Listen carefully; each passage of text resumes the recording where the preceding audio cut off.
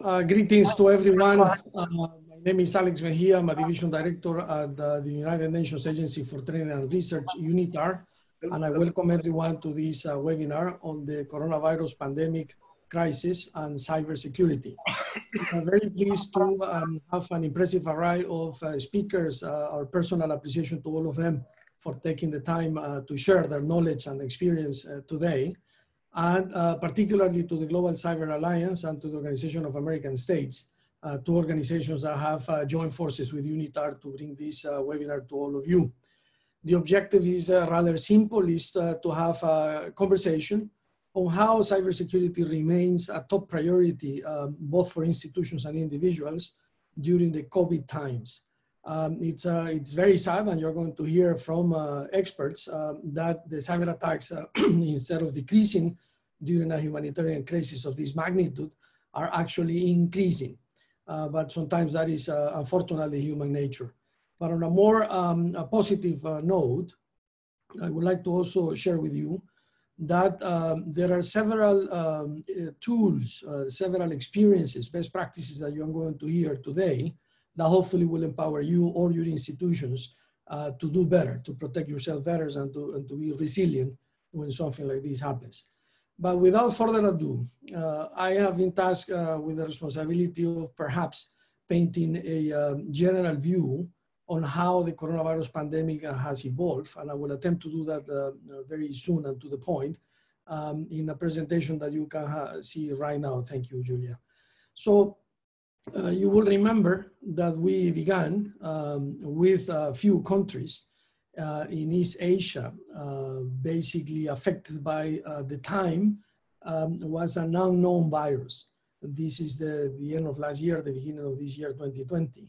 However, as of today, it is the whole world. There are 193 member states of the United Nations, all of them with no exception, plus what we call territories, which are sovereign in themselves, also are infected. So the map basically should be all red, but we don't want to scandalize anything. So we simply have these red dots marking the number of infections. I'm going to get to them soon. And then these green dots, which are important also to call attention to, which are the recovery, number of recoveries, and then the white dots, which are the very sad reality of very many people dying.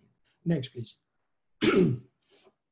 In this slide, you see, this is shocking every time that I see it, and excuse me for this personal comment, that in around 7 weeks, from the 15th of March, when we had 169 total confirmed cases, to yesterday, we had 3.6, almost 3.7 million people that have been infected with the coronavirus. And then next to that, you see indeed the number of people that have lost their lives.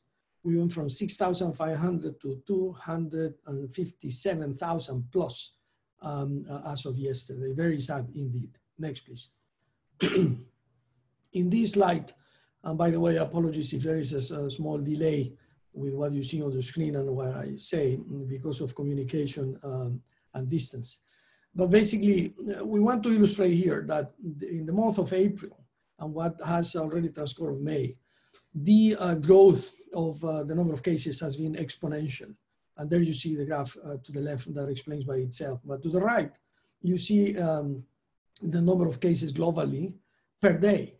So not to lose perspective on this crisis, because more and more we get to hear government officials, but also people, just citizens, putting pressure on an understanding that the crisis is perhaps behind us and that we should go back to normal because, which is fully understandable, the economy is suffering behind all these numbers. The lockdowns, and we will get to that very soon, do have an economic and social impact. But as of yesterday, 86,000 people in one day have been infected. Next, please. In this slide, you see to the right a table with a short comparison between COVID and other diseases. And COVID is not the most infectious, is not the one that kills the most, but is the one that is easier to transmit comparable to the flu. However, to the left, you see that it's 1.5 to 2 times higher in reproduction as compared to the flu, that 17% of the cases are severe, they require oxygen, that 5% of the cases are actually critical, requiring ventilation, and that of those, 4 to 5% of the people actually die. And that is rather sad. Let's go to the next slide, please. Here, you will also see the curve, linear course independent for each country, in which the United States, unfortunately, it's very much separated from the rest of the world, and particularly Europe, which has been suffering for the pandemic for 2.5 months now, with 1.5 months of lockdowns. The magnitude of what is happening in the United States, and particularly in the region of New England, and particularly New York City, it's indeed astronomically when you get to the numbers. And our thoughts and prayers go to our colleagues and friends and to whoever actually live in that big metropolis, because indeed in New York, the human reaction and the dramas and the stories that we get to hear through the news are very dramatic. And you can see here why. However, if you see the other curves, Spain, Italy, the UK, Germany, and so on, it seems that indeed the pandemic is flattening down in number of infections, but still the number of people infected every day and the death every day, as I say, is high. Next, please.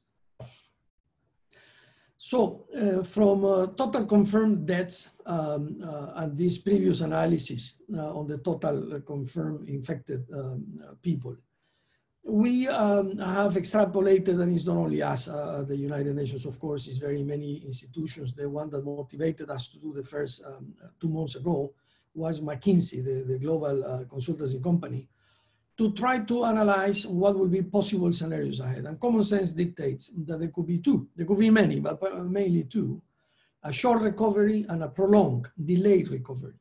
In the short recovery, the experts have postulated that the virus continues to spread across the Americas, Europe and Africa a little less, until the end of the second quarter, the end of June, when virus seasonality combined with a stronger public health response drives the caseload reduction. It drives it down.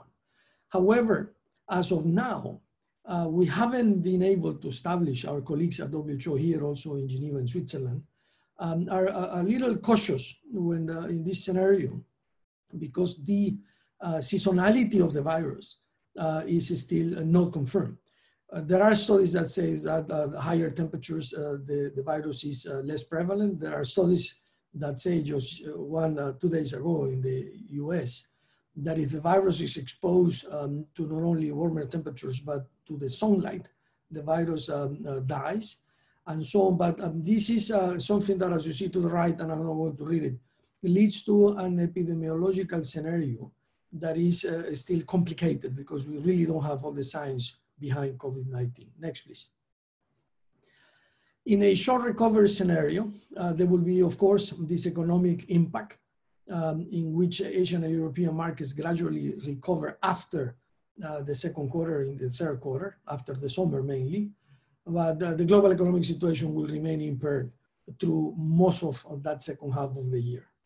The large scale quarantines, travel restrictions, and social distancing measures continue to drive a steep drop-off in consumer spending, and subsequently business investment decreases in 2020. There is an increase in the number of layoffs and unemployment.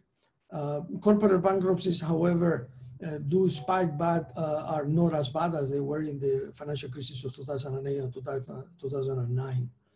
And a self-reinforcing recession, the dynamics of a self-reinforcing recession extend GDP declines through the third quarter, and recovery only begins and gradually at the end of the year and perhaps at the beginning of next year. Next, please. That's a short recovery scenario. Before we go to the prolonged recovery scenario, which is not as auspicious perhaps as this one, it's important to see in this slide is one image that speaks a lot. What happens in the stock markets in India, the US, Brazil, Germany, China, Japan, the UK, France, Russia, all the big stock markets in March and April have decreased approximately 1/3 of their value because of the fears of recession. Keep going, please. And that recession is imminent, even though scientifically you cannot officially say that you're in recession after a certain period of time of decreasing in a national economy. Still, it is pretty clear that we are leading to that. Now, the other scenario of a prolonged recovery postulates that the virus spreads globally without a seasonal decline, as we were saying before, creating a demand shock that lasts until the second quarter of 2021, that is June, May or June of next year. This is 1 year from today, and a year is a long time. Health systems are overwhelmed in many countries, especially the poorest, with large-scale human and economic impact. The epidemiological scenario that you see to the right, also not getting into the details, but basically says that the virus does not prove to be seasonal with a mutated virus resurging, and that's another problem, that either the same virus can come on a second wave in countries in Asia mainly, like China, South Korea, that are Singapore, that have already passed the worst part of the pandemic, or that there is a mutated virus that can resurge in the fall of 2020. That would be indeed very sad, and it will lead to a spike in cases across geographies throughout the third quarter of this year. A very negative scenario, negative outlook, but unfortunately, as the science is not there to tell us exactly how to forecast, it can indeed happen. Next scenario, please. In the prolonged recovery view that we have, the Great Lockdown has had very many negative implications for businesses. During this period, it is essential to ensure that people and businesses maintain their income. And that is what is being debated in the last weeks by every single government, because the lockdown indeed, especially in the developing world, I come from Latin America and I see that very closely. There are a big percentage of our populations in my region, at least the same happening in sub-Saharan Africa, in parts of Asia and so on. A big percentage of the population either have to go out and sell or do their trade to be able to eat tomorrow. If they don't go out to work because they are in lockdown, then hunger comes. And I cannot find a better word, but it is indeed hunger. In this scenario, China and East Asia experienced double-dip slowdowns as the economic recovery derailed again in 2020 and pushed into the first quarter of next year. The US and Europe experienced demand-side reductions in consumer and business spending and deep recessions, as we say, throughout this year. Fiscal, monetary, and financial policies are being taken by many policymakers, like credit guarantees, liquidity facilities, what we call monetary easing, and loan forbearance, expanded unemployment insurance, enhanced social benefits, tax relief, and so on. However, this has a limit. And even though indeed it has helped some businesses to maintain employment and not fire employees, the states, the governments can go just as far as a few more months.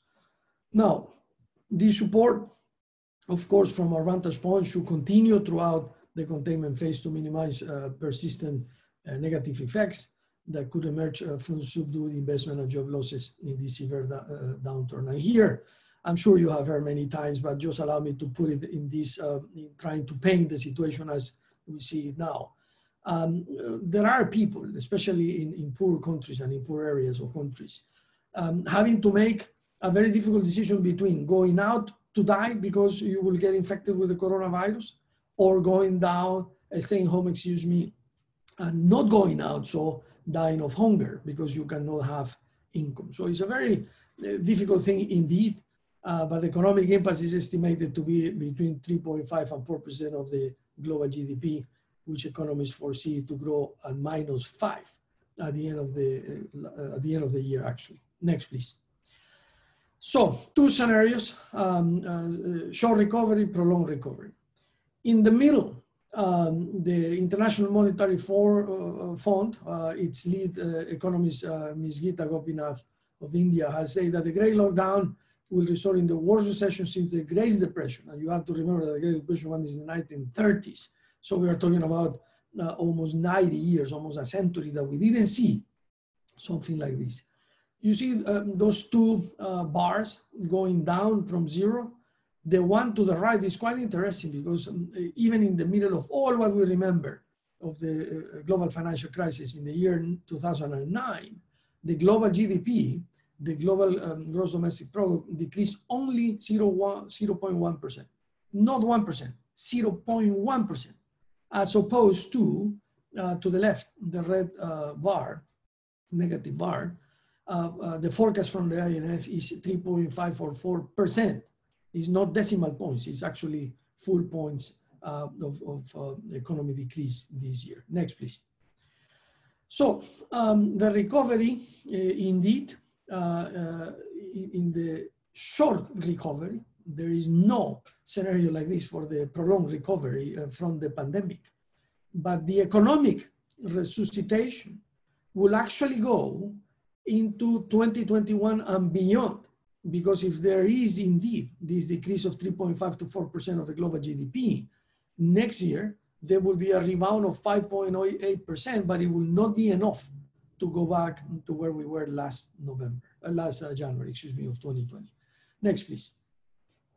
$9 trillion are expected to be lost, and public policy indeed demand that there is interagency coordination at the national level and also harmonization at the regional and global levels. That's why the multilateral institutions are having a lot of pressure to perhaps provide a path or suggestions or recommendations of policy and so on that countries can take. Because so far, the only common policy has been of course, emanating from the WHO, but also from other institutions or national governments, focusing on health, public health issues. There is no agreement on the social reaction to the lockdown and very different cases depending on the country, and particularly no agreement globally on what to do with the economies. When is it that is enough? What is the happy medium? To say, okay, the lockdown is eased or eliminated, people can go back to normal, even though the virus is still there. And there is no agreement because there is no vaccine. And there is this global race for the vaccine that unfortunately has not produced results yet. But there you see in this slide several lessons learned from the public policy perspective. Next, please. We need to accelerate a little, if I may. Some response measures beyond the coronavirus, trying to find a path to the next normal, as I say, revolve around these ideas. And it's very general, but just so you understand that there is a process behind, there is a resolve indeed everywhere to address the immediate challenges of COVID. There is resilience, the ability to try and maintain some resemblance of normalcy, health systems operating, economy somehow surviving. And we do expect, number 3 in the center, a return to economic scenarios that are closer to normal, to create detailed plans so business can go back to a situation in which the effects are clearer and can be combated. To the right is reimagination. We are in a scenario, this is very important to say, that is not, it has no precedent. It has no jurisprudence from before. We cannot, some people have compared with the Spanish flu of 1919, but it's different. It's different epidemiologically, it's different macroeconomically, it's different socially in terms of communication, and we will get into that very soon. There was no issues of cybersecurity there. There were no issues of ICTs, information and communication technologies, and so on. So we need to reimagine the next normal. What are these continuous shifts looks like, and the implications for our institutions and individuals should reinvent themselves and survive in a post-COVID world. And then finally, reform. This is an opportunity to understand how the industry and beyond operate in the future. Next, please. So basically, after understanding these two scenarios, the economic impact and some resilient measures, I'm not going to read this in, but indeed, states have to ensure access to public services and to social welfare system. We have simply to say that the UN, our Secretary General, Mr. Antonio Guterres, and his team has estimated that at least, and this is not a maximum, this is a minimum, at least 2.5 trillion are needed to address the economic recession caused by COVID-19. Next, please. So here you can see getting close to the conclusion, I won't get into the social measures because this will be debated later, how this affects us at home and so on. But go to the next one. I need to wrap up. I'm running out of time. So in the next slide, you will see that on cybersecurity, I'm no expert whatsoever. I'm just very aware of it. Because I work at the United Nations, of course. But you will hear from many experts, and particularly from the case of UNITAR, I want to recognize Dr. Pavan Dougal, who is a close friend of the United Nations and of ourselves. He will represent the UNITAR in giving you some views and opinions on how cybersecurity indeed remains very, very critical for society. But before we give him the floor, I simply wanted to tell you that at a glance, organizations globally are being forced to adapt, and that's the word. How do we adapt to these rapidly evolving security requirements, which imply updates on critical technologies, top threat intelligence information, and best practices that sometimes are difficult to get for the remote workforce? Why? Because most organizations, international or local, domestic or global, are actually working from home. Employees are working from home. And when you work from home, you can read that to the left. I don't have to explain to you, this is a community of practice of experts that know a lot more than myself. But just as a user, I can tell you that we are more vulnerable for obvious reasons. And very sad, as I said at the beginning, cyber criminals around the world are capitalizing on the crisis. That's what I say when I open. It's very sad that sometimes human nature that can also show the best in these type of historic situations, like what happened with the health workers, for instance. Every night in Switzerland at 9 p.m., every night, not once a week, we clap to honor them, to recognize what it is to wake up in the morning and to say, yes, I will go back again to my hospital to be at risk because I need to help society. But then to conclude, to the right, you see 4 governing principles to help meet the challenges, perhaps, to focus on critical operating needs. Number 2, to test plans for managing security and technology risk. We will be discussing that later. Monitoring new cyber threats permanently and balancing protection with business continuity. Go to the next, please. I think that's the last, Marta. Thank you, and Julia, thank you for helping us. I'm not going to read it, but indeed, the shifting to work from home arrangements can open multiple vectors of cyber attacks, as I mentioned, and the use of personal devices exposes us even more. And then there is a lack of social control. Allow me to, I think we have concluded, Marta, allow me to wrap up there, just thanking you for listening to what we wanted to attempt with this slide. Go to the next, Marta. To give you an overview of what this very sad crisis has been throughout this time. And with that, let me stop, and then let me now, as the moderator, perhaps invite Ms. Alison August-Treppel, the Executive Secretary of the Inter-American Committee Against Terrorism, CICTE, out of Washington, D.C., to take the floor, but not before expressing on behalf of the United Nations and of UNITAR our deepest gratitude for taking the time to share your knowledge and expertise today. So, Ms. Alison August-Treppel is next. The floor is yours. Thank you very much, Alex. Good morning or good afternoon, depending on where you're calling in today. On behalf of the OAS and the Inter-American Committee Against Terrorism, CICTE, really it's quite a pleasure and an honor to be calling in on this roundtable discussion with you all today. Thank you, Alex Mejia, for your opening comments. I think we all read the news, but those figures and statistics are certainly sobering. And indeed, we are all in difficult times, but it makes us even more grateful for these opportunities to continue working, seeing our colleagues, even if it is in a virtual format right now.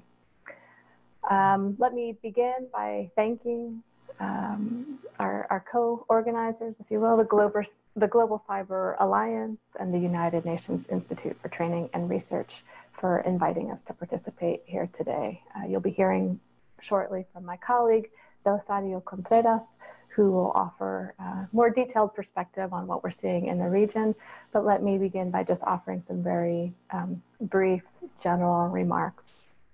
I think all of us here on this virtual call today understand, perhaps more than anyone, that ICTs, the information communication technologies, are an essential part of our lives. And even now during COVID-19, this is especially true. We are depending on technology to help us carry out our daily activities, to buy groceries, to pay bills, and as Alex pointed out, to work remotely and to study at a distance, particularly for those of us who may have children who are learning or trying to learn online. And of course, with the growth of telemedicine, technology is allowing us to receive medical care, physical and psychological, without having to go to a hospital or clinic. So in short, technology is helping to keep each of us safe during this critical period in which we need desperately to maintain our social distancing. But to remain truly safe, excuse me, we also need to stay secure in the cyberspace arena. We know cybersecurity is essential across all industries and activities conducted online. And to retain the ability to use that technology confidently, states need to continuously improve their cybersecurity capacities. And a very good way to do that is through participating in events such as this one. So our goal here today is to share best practices, identify emerging threats, and help design ways to educate our communities on the importance of cybersecurity. We also hope to encourage a discussion on how technology can help us rebuild and improve our societies after this pandemic is behind us, hopefully sooner rather than later. CICTE's cybersecurity program has worked for more than a decade now to strengthen the cyber capacities of our 34 OAS member states. Through trainings, simulation exercises, and awareness-raising activities, over 10,000 people from throughout the Americas have benefited from our programs. And in this challenging time of COVID-19, we have fortunately been able to adapt many of our programs and activities to a digital format. Recently, for example, we've offered a number of different webinars and courses on relevant cybersecurity topics like social media, safety, and teleworking security measures. And today, we are particularly pleased to be here again with our distinguished partners and colleagues from the Global Cyber Alliance and the UN Institute for Training and Research, along with other distinguished experts. And we look forward to continuing our collaboration with all of you in an effort to develop solutions to the global challenges faced today by governments, private enterprise, industry, and individuals around the world. Because we know that today, more than ever, we need to be united. Despite the many challenges we face, technology gives us the possibility of working together towards a common future. And so I invite all participants here today to join us in helping to define the cybersecurity problems we face and to help propose ways to address these new challenges. So with that, let me just conclude again by thanking our distinguished speakers and panelists, and particularly you, the participants, for taking the time to engage in this important conversation. My hope, and again, the hope of the OAS and our cybersecurity program, is that we will all walk away today better informed and perhaps just a little bit more inspired to implement meaningful change to promote cybersecurity in our region and in the world. Thank you so much. Thank you very much, Alison. Very much indeed. And your call to unity is quite relevant. It goes beyond the topic and the discipline that we will explore today. And we will remain grateful with the Organization of American States that, by the way, I had the pleasure of working for in Washington a few years back. But anyway, now I will have a distinct pleasure as of now, because none of what you are watching, the esteemed participants, will have happened without the support of an excellent, most excellent partner of the United Nations of UNITAR, the Global Cyber Alliance, and particularly of its President and CEO, Mr. Philip Reitinger. It's the leader of this quite unique organization that has already supported us in the past. We have worked together in Spain, and we have a training center in the city of Malaga that, by the way, has benefited very much, Philip, if I may say that, from your expertise and your very generous support, so more people can actually understand what is really global cyber resilience or cyber security as a whole. So with that introduction, Philip, it's my great pleasure to give you the floor. Thank you very much, Alex. Thank you also, Allison. I'm going to speak very briefly now because I have a chance to talk at the end about some solutions in the space. I really wanted to call out only one thing, and that is something you mentioned, Alex, in your slides, that we really need a focus on cybersecurity. We need to drive cybersecurity to move forward on the UN Sustainable Development Agenda. One of the things is, as Allison made clear, is that the pandemic, the COVID-19 crisis we've got right now, is putting an emphasis like never before on cybersecurity, because the vast majority of people in a lot of states and people all around the world are now working from home. We're working remotely. Today, you're going to hear about both what the threats are, what we're seeing in terms of the risks and the vulnerabilities that we see. And we'll close with some things that you can do right now. But the crisis, we cannot lose this. And I think both of your comments go to this. We cannot lose the fact that we must not be concerned only with the most critical functions. It's easy to, for example, think about power delivery and food delivery, and absolutely, those are the most important things. But everybody is working from home, from the largest critical infrastructure to the smallest businesses. And global economic recovery requires that we actually treat cybersecurity and privacy as a human right that is essential to moving forward on the UN Sustainable Development Agenda. And not just essential for people in industrialized countries or for the 1% or for critical infrastructure. It's absolutely essential for everybody that we have a global ecosystem that protects people and allows them to have the measures that they need in place to have a resilient economy. So I think you'll be learning a lot about that today. And with that, I'll just briefly mention, thank you again for the partnership. We're a global organization of 270 partners around the world. And what I've kind of just talked about is our focus. How do we actually get this done? How do we take concrete measures to give everyone around the world access to cybersecurity as an inherent part of having connectivity? So thank you, Alex. Back to you. Absolutely. Thank you, Phil. Indeed, on point and on target as always, but this is about partnerships. And I just wanted to echo that you mentioned that impressive number, by the way, for the Global Cyber Alliance. Very good. So with this introductory presentation and these welcome remarks from the two leaders of the two organizations also co-hosting this webinar, now we will get into the proceedings. It's my pleasure now to introduce Dr. Pavan Dugal, as I mentioned before, who is quite a unique thought leader in India and beyond. He's an advocate at the Supreme Court of India and the founder and chancellor of the Cyber Law University in that country. He will give us some views and perspectives on working from home and the vulnerabilities that we all have from the Asia Pacific side, and then we will come back to the Americas. Pavan, my great pleasure to give you the floor. Words, well, good day, good evening, good morning, wherever you are in that part of the world. But the fact remains is we are all united today because of our common connection to the internet. I thought I will want to take you through what is emerging on the horizon and what specifically we need to keep in mind as we go forward.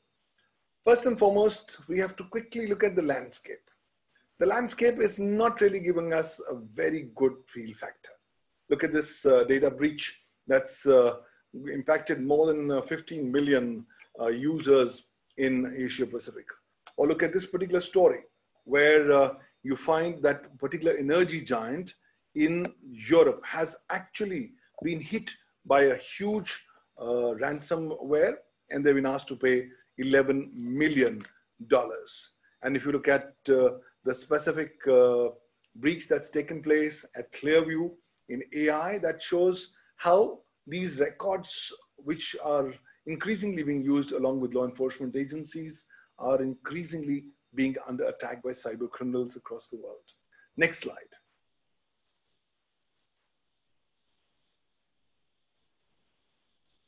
Well, when I look at the picture emerging, yes, work from home is the new ground reality.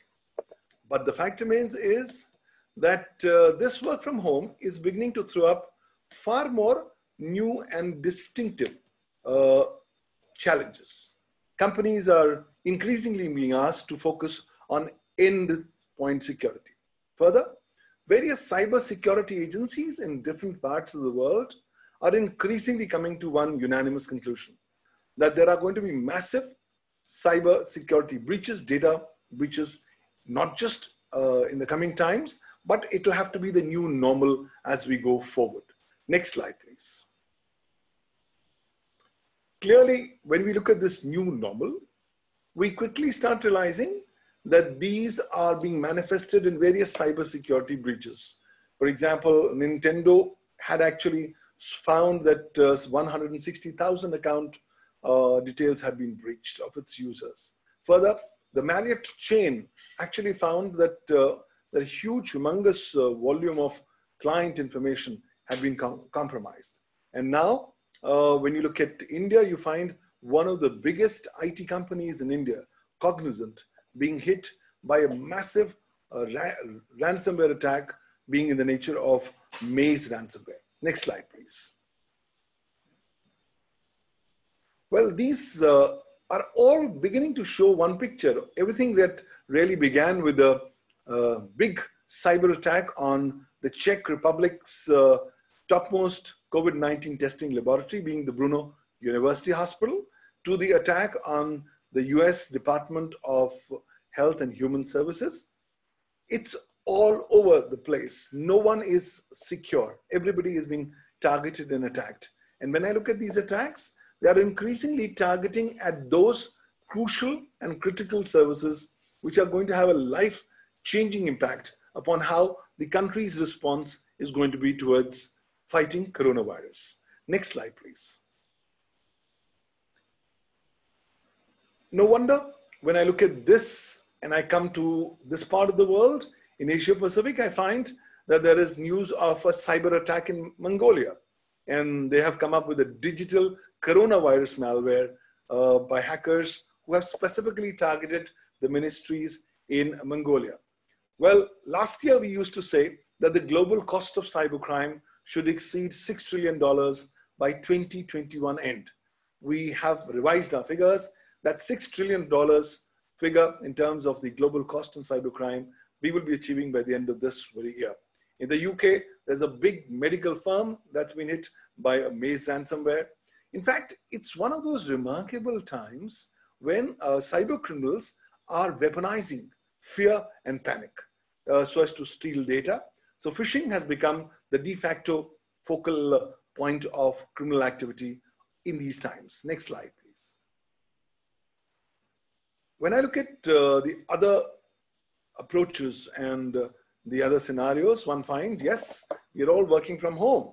And then suddenly you find that video conferencing applications are the toast of the day. But yes, there are a large number of cybersecurity flaws and breaches pertaining to various video conferencing apps that have been reported across the world. Leading the brigade is Zoom, where we saw so many of these Zoom bombing or Zoom jacking cases which have emerged across the world. So this is one increasing challenge that users working from home have to deal with. Next slide, please.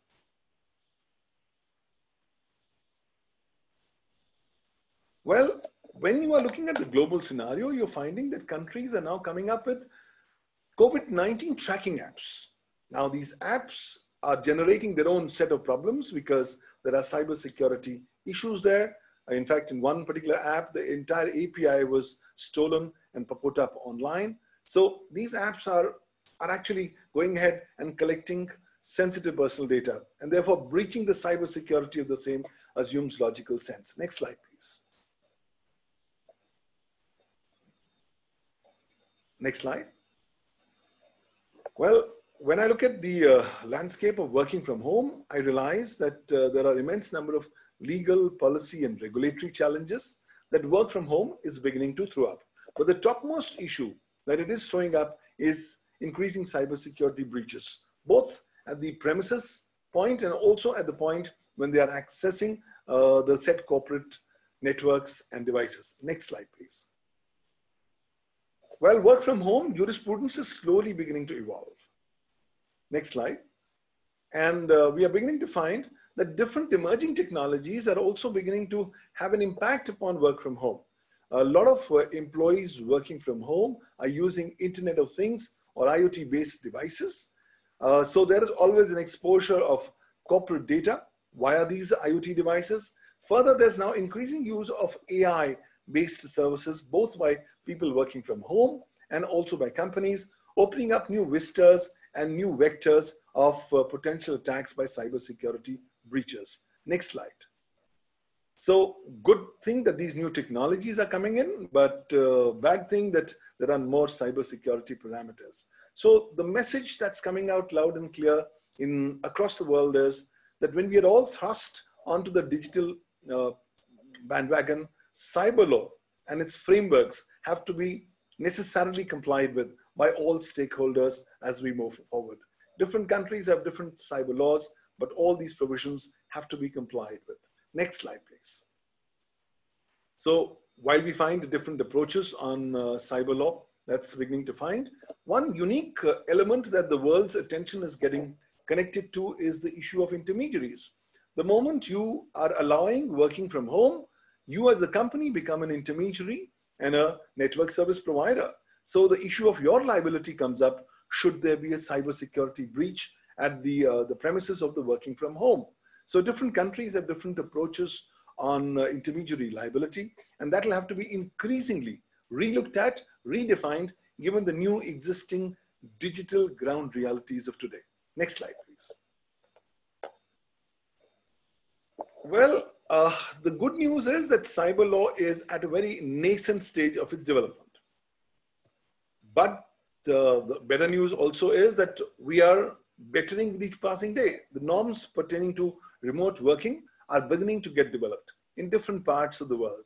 Right now, they have not yet been consolidated in legislation, but they are increasingly evolving in the form of international best practices. So cyber law is developing, and as a sub-discipline of that, cybersecurity law has increasingly started gaining far more attention. Next slide, please. So we are beginning to find that different countries have begun to start already invoking their previously passed national cybersecurity laws, whether it's Singapore, whether it's Vietnam, and whether it's China, who has implemented new rules pertaining to its national cybersecurity law. It's very, very clear. Countries are resorting to their national cybersecurity laws to deal with the pandemic-related cybersecurity breaches and connected challenges. Next slide, please. Further, I'm beginning to find another distinctive trend of the fact that in different countries, different other legislations have begun to be invoked. For example, in Australia, you have the anti-encryption legislation. So in Singapore, there's a cybersecurity law. Egypt has a cybersecurity law, and you have different other countries and even places like Macau, who are increasingly relying upon their cybersecurity law to deal with the emerging cybersecurity challenges in the pandemic times. Next slide, please. Another thing that I'm beginning to see is that there's lack of cybersecurity as a culture while working from home. And that's going to require far more capacity building. because the cybersecurity levels are much, much lower when you work from home. No wonder cyber criminals have focused that as a key thrust area for breaching the cybersecurity of these devices which are being used for accessing work from home. Next slide, please. We're also beginning to find different countries coming up with national legislations, or shall I say, legal frameworks in the forms of advisories on how to go ahead and strengthen cyber resilience. Well, because number one, the people working from home have become massive victims of cyber crimes. Phishing has evolved as a de facto economic mode of activity for cyber criminals today. Further, a lot of people, and I'm from India, I can tell you, a lot of Indians are falling for these phishing emails, SMSs, and websites, and losing money and their data left, right, and center. Identity thefts, frauds are big time. And I think these trends are only telling us that this is a precursor of much bigger cybercrime revolution that we are going to see in the coming times. Next slide, please.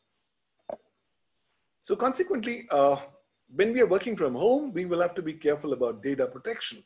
And there, the world is a divided house. Different countries have some specific legislations on data protection, like the General Data Protection Regulation of the European Union. But a number of countries do not have direct legislations on data protection or data privacy. And that's going to be a big challenge for those countries, especially developing countries, when they increasingly deal with these cybersecurity breaches and loss of confidential corporate data while working from home. Next slide, please. Similarly, confidentiality will be a matter of immense concern. I think the focus will have to be now, while this new normal has come across, companies will have to comply with local labor laws. There'll be increasing focus on obligations on ensuring safety and health of employees, and I would say health also of the systems of the employees working from home. But ultimately, it'll have to boil down to adopting cybersecurity as a way of life during COVID-19 times. Next slide, please. And that's pretty much universal that I see across the world. There's also increasing focus. Countries are beginning to find trends where companies are saying, let's start involving these legal strategies as part of our business models. Let's have the best case scenarios, the worst case scenarios, and I think we'll have to be prepared for worst case scenario as well. Further, I've seen a massive increase of digital virtual learning programs because actually going ahead and strengthening the skill sets of employees while they are in the lockdown periods is a good strategy that companies are increasingly focusing in terms of creating more awareness about cybersecurity. Next slide, please. So various of these online platforms have become very, very popular in terms of education. But while all this is happening, another big challenge for countries of the world. Fake news seems to be peaking. There's so much of fake news that this pandemic has produced that no wonder it's been given the title of infodemic. And in the absence of specific national legislations to deal with this fake news pandemic also having repercussions on cybersecurity, we will have new challenges for countries and for companies as we go forward, because this will have to be specifically addressed as a distinctive emerging challenge. Next slide, please. Fake news is going to have a direct impact upon cybersecurity, but ultimately, ladies and gentlemen, we have to be prepared from a more holistic perspective. Based on what I'm seeing on the landscape, I'm already seeing the evolution of a new cyber world order. This will be a new cyber world order that will await us after we are victorious against coronavirus. Now, I don't know when is that going to happen. A few months, maybe 3 quarters, maybe 1 year. But clearly, once we come to the end of the coronavirus times, the ground realities of cyberspace would have changed dramatically. Already within the pandemic times, different countries are increasingly gaining upon themselves massive powers of centralization, which could have an impact upon cybersecurity and also upon enjoyment of digital liberties. Next slide. I think the world will also have to be increasingly prepared for more of, shall I say, monitoring, more of surveillance, and more of facial recognition. More and more companies and governments are focusing on facial recognition as a means for enhancing their control on people. And this facial recognition will increasingly have to be done in the digital format, which again is likely to bring forward new distinctive challenges in terms of cybersecurity, breaches, and connected ramifications. Next slide, please. No wonder when we talk of this space, we are also seeing a massive migration during these periods to the dark net. This evening on the dark net is up for sale a new vaccine against coronavirus. They are selling the plasma of patients who have got cured from coronavirus. We don't know the authenticity of these claims, but nonetheless, the gullible people are falling for the same. But increasingly, I'm seeing this migration that's going to keep on happening to the darknet for both legitimate and for illegal purposes. And hence, it becomes very crucial that appropriate legal nuances pertaining to darknet and also the cybersecurity ramifications will have to be addressed. Next slide. I believe there will be now more increased cybersecurity breaches coming from the darknet, and we will have to be prepared.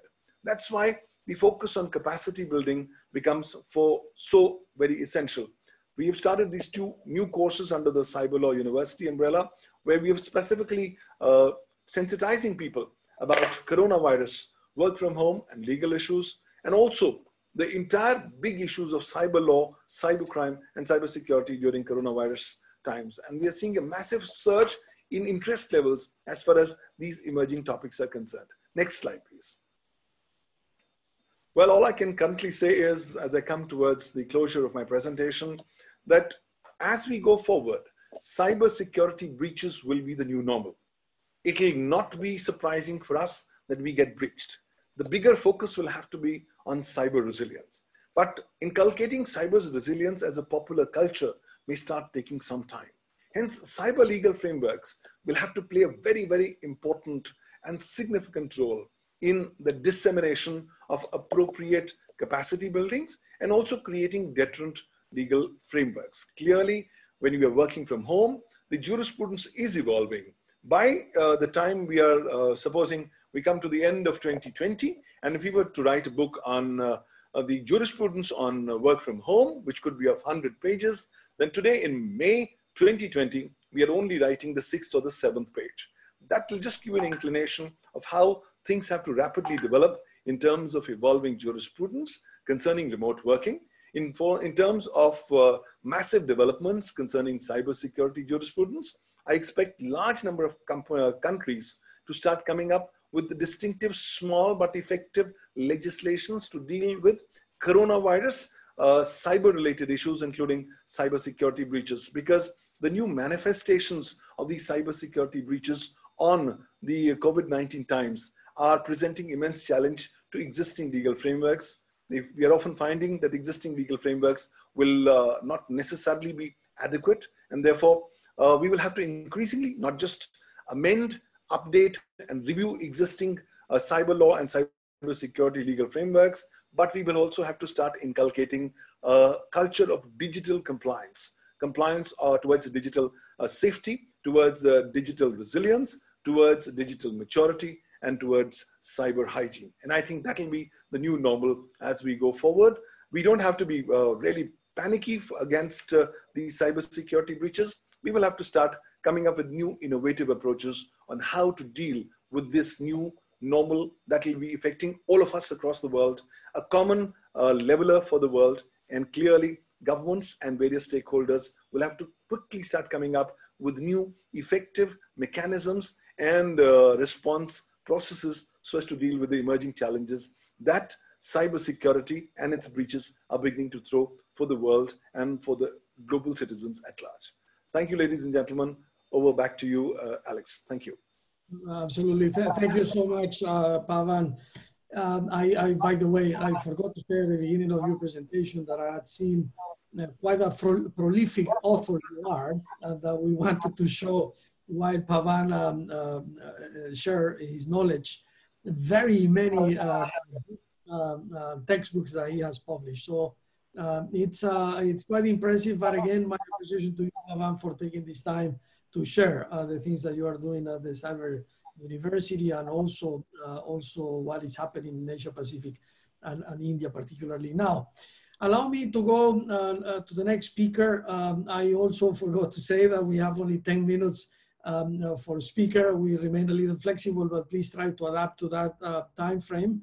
Now, without further ado, I would like to introduce Mr. Belisario Contreras, Manager of the Cybersecurity Program of the Organization of American States, who now has the floor. Belisario, bienvenido. Thank you. Muchas gracias, Alex. Thank you. Good morning or good afternoon or evening, depending on your time zone. First of all, we'd like to express our gratitude to the distinguished representative of our member states here today, and to all of you, ladies and gentlemen, who are taking the time to participate in this webinar. Once again, thank you to Phil and to all our colleagues at UNITAR who made this possible. We'd like to express our true appreciation for your support over the past years, especially during these circumstances of uncertainty. We like to say that so far the journey would not be possible without you, without the support of member states, observer states, but also partners from civil society, the private sector, and other international organizations. Also, thank you to Alison, who is here, and to our Secretary General, who have provided a lot of support and trust during this time of uncertainty. We like to share with you, well, something very briefly, as Pavan and as Alex, you clearly mentioned, the social distancing practices and the adoption of telework had caused like a different kind of impact. We have seen that the data traffic has increased up to 50% in certain countries. Pavan tackled the issue of the healthcare institutions, and also I would like to point out that Interpol issued a purple warning throughout the world, measuring that these institutions that are at the forefront have been targets of ransomware attacks.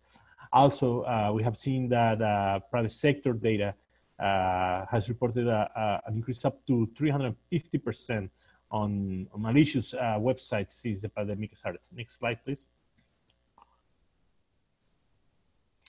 Over the past 8 years, our program has been active in 3 main areas. One is policy, technical capacity, as well knowledge and awareness. As soon as the COVID-19 pandemic started, we started with immediate actions. The first one is the development of digital cyber diplomacy courses. For example, this week, we just started with Diplo Foundation training targeted to policy, especially MFA officials on digital and cyber diplomacy issues. At the same time, so I want to mention that these courses are also with the support of the generous support of the government of Canada. At the same time, on international law, with the support of the Netherlands, we readapted some courses, some activities that we have on this issue, and we sure are going to be and continue very important for the upcoming years. So we readapted, and we're about to start in just a couple of weeks courses on these issues. Of course, it has not been quite easy. And last but not least, we are speeding up a process that actually we initiated with civil society organizations through the region. And we're gonna probably have ready by the end of the year, early next year, a best practices toolkit for national cybersecurity strategies. Next slide. On the technical capacities and information sharing, our CSAT network has proven to be agile and very important mechanism since its inception. We have already organized 2 virtual meetings, and we're looking forward to a 3rd meeting.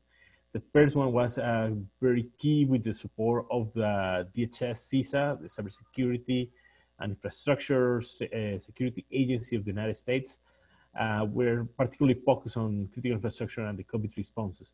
And the second one took place a couple of weeks ago, and it was focused with sharing experiences and best practices with the private sector. The third one most likely will focus on key essential services. Next slide. We also, on our knowledge and awareness raising component since the first time, probably you have seen us a little bit more active here. Since we started, many countries were starting to telework, to use social media. We started releasing heavy campaigns on this, and these are some issues. Next slide. You, of course, also seeing the video calls was or have been an important issue, and we released basic 10 tips on how to the secure use of video and conference call software during these times of social distancing. Next slide. We also, since I started, many countries started to telework in Americas region. We started organizing webinars like this one. The first one was with Trend Micro. The second one was with a recognized hacker from Spain. But just trying to deliver content that could be very useful. Next slide. We also partner with our actors from the social media like Facebook and Amazon Web Services on social network issues. And based on existing memorandums of cooperation that we have with private sector actors, we have also distributed officially some of the COVID-19 responses that several companies around the world are offering, like Cisco, Trend Micro, and others. So based on that, on those agreements that we have with them, we have used them as a vehicle for member states. Next slide. We also agree with also what just Phil mentioned in his introductory remarks. Cybersecurity, privacy, and digital rights should be all together. That's why we invited Citizen Lab. It's a really famous NGO in Canada. Historically, they have produced really good investigative reports. Actually, they were very active, or they have been very active on the video calls issue. And we were honored to have our freedom of speech rapporteur with us. These are some, basically, a graphic recording of the webinar in the 4 OS official languages. And we are also want to point out that these digital rights, privacy is an important issue, as well the gender inclusion. It should never be forgotten. And also I'm glad that they put that. Tomorrow, we are gonna have also another webinar with millennials and centennials. I was very interesting to see that the US Commission, Solarium Cyberspace Solarium Commission, also mentioned the importance of the youth and how the youth will need to get engaged on cyber issues. And they mentioned, for example, to look at CISA as the same interest of joining Google, Facebook, or these big multinationals. Next slide. So these are kind of upcoming initiatives, and we will keep you posted. We will invite you to participate. But we want to make sure that our member states and the citizens of the Americas, they know they can count with the organization for whatever they need. Next slide. And something that we have the honor to present to our Commissioner on Security and to you today. We want to present 3 actions for your consideration. That's it, 3 actions. The number 1 is just adjust national frameworks. Number 2, it's increase international cooperation. And number 3 is unify awareness raising. We believe that countries need agility, updating or developing national cybersecurity strategies, as well their legal and regulatory framework regarding cyberspace. You mentioned the energy sector as well, so probably we may need to get revised certain countries that don't have certain frameworks on how to protect the energy sector. Again, just last Friday in the United States, the White House just issued an executive order of the importance of the energy. And although it's not a directly cybersecurity issue, it could impact the technology, and it could be potential cybersecurity issue, and it could be of a tremendous impact for the whole world. We believe that these initiatives must need to have a multi-stakeholder approach, including urgent attention to the construction of incident response capacities in all sectors: financial, communications, energy, you name it, health, of course. Governments cannot act alone, and the participation of the technical community and the private sector it would be essential to build these response and resilience capacities. As well, we believe on this adjustment of national frameworks, countries should look at the Budapest Convention as the most global and inclusive convention to fight against cybercrime. Today, 55 countries have already ratified and 10 others are requesting addition. Therefore, countries should consider acceding to this instrument as a tool of immediate international cooperation. Digital rights, including privacy and freedom of speech, should never be forgotten as we update this and adjust these national frameworks. On the increased international cooperation, as the information sharing has increased since COVID-19 erupted, we need to maintain this momentum, catalyze it, and formalize it in all related cyber-related issues. There will be cybersecurity will require international cooperation. There needs to be a need to increase trust at all levels between countries and industries. Tomorrow there will be a new virus, or what we could call a common enemy in cyberspace, and our collaboration at the policy, technical, and law enforcement levels will be vital tools to protect us and to allow us to work together to find a solution. Then the third proposal is unify awareness raising efforts. Education, we believe we need to start teaching young people about cybersecurity, but also increase these efforts at all ages, at all levels. No matter the industry, no one is going to be immune to a cyber incident or to a bad click.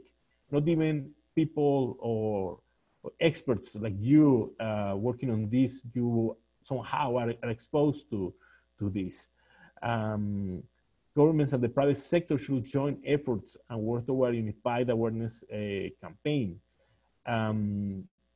We need to consider that the users should never be the last line of defense on these issues. And everyone needs to play a role educating each other and making these awareness campaigns more viral. We believe that cybersecurity is a shared responsibility and that we need to push toward a gender and inclusive approach to cyber issues. Next slide. We understand that there could be several challenges, but we also believe that there are going to be opportunities. So we need to see this as empowering opportunities. And here we invite all the leadership to have a creativity, critical thinking, and complex problem solving skills, and to create this if they are not on the community, because the COVID-19 pandemic have accelerated again the digital transformation, and it will be essential to have these skills in order to promote a more reliable and trustworthy internet. Again, we want to express our gratitude to all of you, and this is what we want to share today. Thanks. Thank you very much, Belisario. Indeed, a very impressive overview. In this case, from the perspective of the Americas, that complements rather well the perspective from Asia Pacific that Pavan gave us before. Our appreciation to the Organization of American States and particularly to what you do. Now, to continue with the agenda, and I will have to become the bad cop now because we are really lagging behind in time management, and we should have just 10 minutes with perhaps with a little buffer, as I say. But with that having said, I don't want to diminish the next speaker because he's indeed impressive and we are very happy to have him. Let me introduce now Mr. Ken Kern, the Chief Information Officer and Special Assistant for International Relations at the Attorney's Office, District Attorney's Office of the New York County. So dear Ken, welcome to this webinar. The floor is yours. Can you hear us? Ken? Thank you so much. I want to start by thanking the United Nations and the Global Cyber Alliance for the opportunity to convene and discuss such an important subject of cybersecurity. I particularly just want to mention our great reliance on the Global Cyber Alliance, Phil Redinger and his team over the years to help us protect ourselves as an organization and to help the law enforcement community. So my conversation with you today will really be about what's law enforcement look like in our new reality. As an organization, we are the Manhattan District Attorney's Office. We're at the epicenter of the United States criminal activity. New York handling anywhere between 60,000 and 100,000 cases a year on a wide variety. We're both a local office taking care of our citizens and our businesses locally, but also we have a national and international footprint. So my comments today will speak both to what we see as an office, but what our partners throughout the world in law enforcement are dealing with.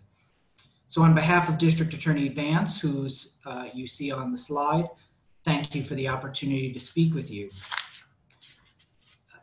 I'll start by, next slide please. I'll start by noting that in many ways, law enforcement had to radically rethink the way that we operate.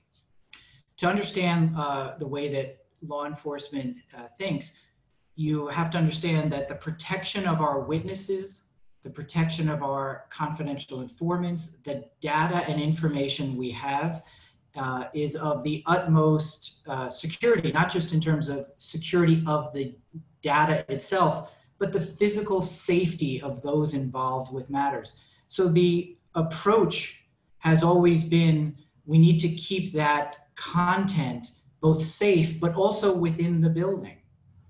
Our thought was, we need to have our folks here in the building. COVID-19 has changed the entire reality of that. And in order to effectuate what you see on the screen, crimes associated with all of these matters, whether they're sex crimes or cyber crimes, homicides, how do we change that paradigm? Next slide, please.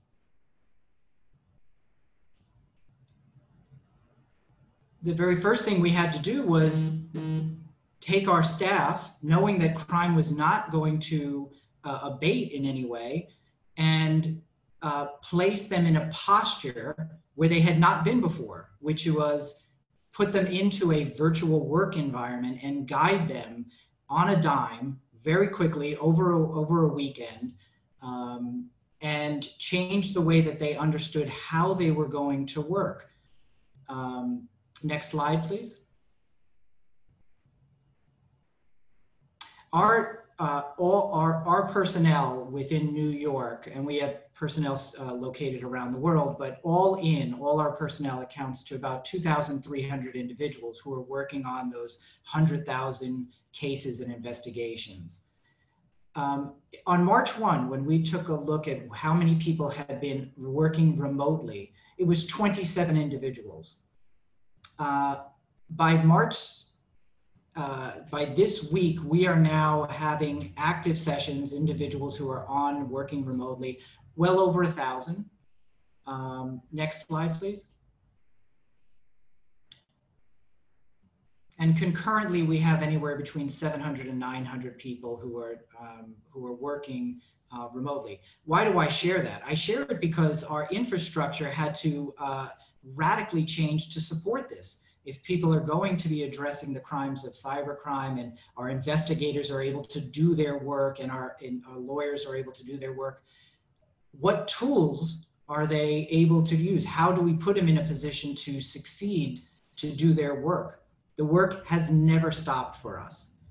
It has just moved, and within a 72-hour period, we had to create the infrastructure so that everybody is at home and working. There was a reference earlier to personal devices. Again, our general paradigm of thinking was we wanted folks here. Now we had to go ahead and provide Danny issued, our office issued laptops out so that people were not putting themselves and their investigations and our witnesses at risk by using their personal devices to investigate cases and to communicate with witnesses. Next slide, please.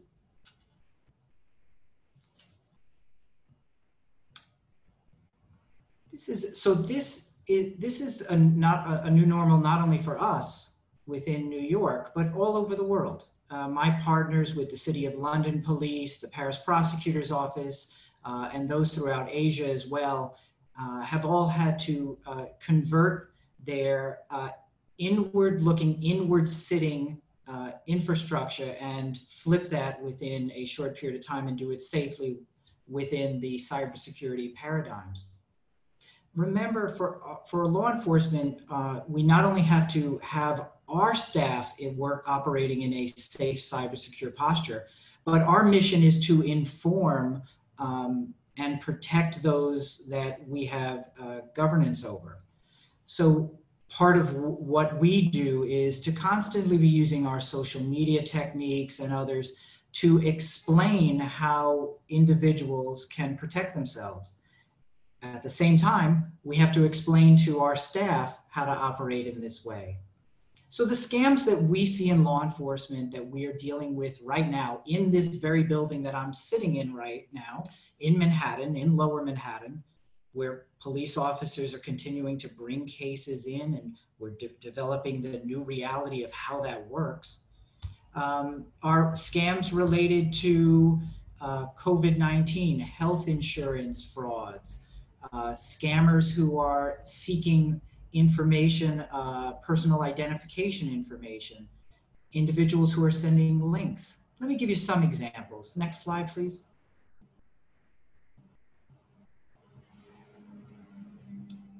In calls, we've seen an increase of both emails and calls from our IRS, our Internal Revenue Service, where we citizens had been awaiting checks in order to help them through this crisis.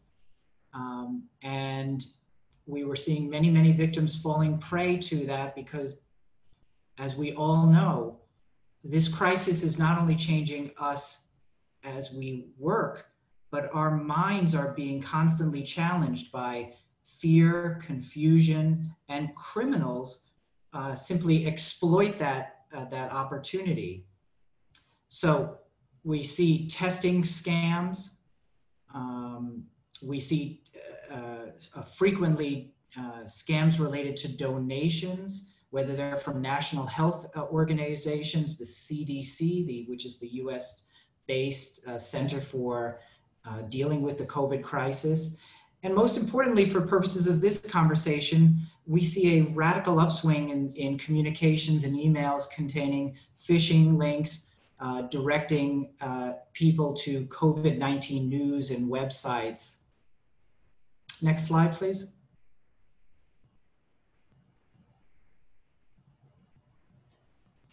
And we've had to provide cautionary guidance to but not only our staff, but our citizenry and our small business and business community on how not to fall prey to that. Next slide.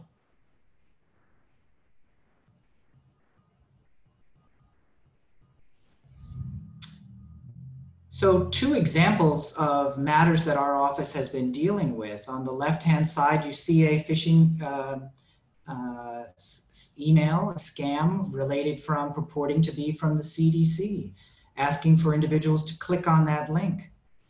To the right, you see a specialist, a Singaporean specialist email, which individuals would immediately think, well, that's something that might be important for me to click on. I want the most accurate information for my family, for my children. What do I need to do to protect ourselves? These scams, which we would normally handle and address and investigate locally here in this very building that I sit in, we've now had to convert and say, our cyber investigators, our lab technicians, all of those folks who are on the very front line of dealing with these sort of scams and frauds are now having to do that not only at home in New York, but where they've been sent to return home domestically and sometimes internationally. Next slide, please. And I'm mindful of time, so I'm going to wrap up in 2 minutes. The continuation of these scams are related to COVID masks, COVID-19 finders where people are asked to click on or import, and then very basic things. We all know that with so much time at home, Netflix and other video streaming platforms have become very important to managing a household, to trying to get used to staying at home. So we're partnering with Netflix and many of the other Silicon Valley tech communities to figure out ways in which not only can we communicate about the frauds effectively, but how we can investigate rapidly and try to do our 3 missions, which is 1, investigate, 2, exonerate, and 3, prosecute when the opportunity is there to do so. Next slide, please.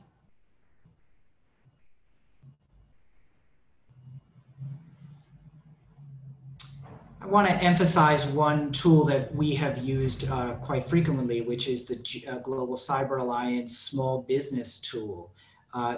We know within New York and within communities all around the world, the backbone of our commerce is at the small and mid-sized business communities.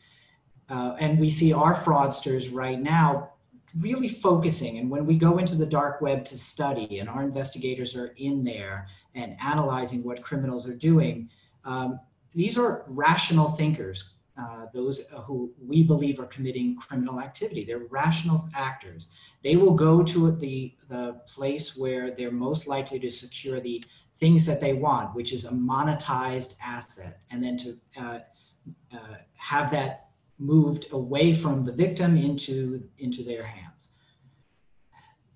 This is to say that we've relied and communicated the District Attorney of New York in partnership with both the White House and our international partners are communicating about how we can really not just come out with advice that is too generic, but to really hone it down in the ways that my fellow speakers have talked about, to target that and guide people through it.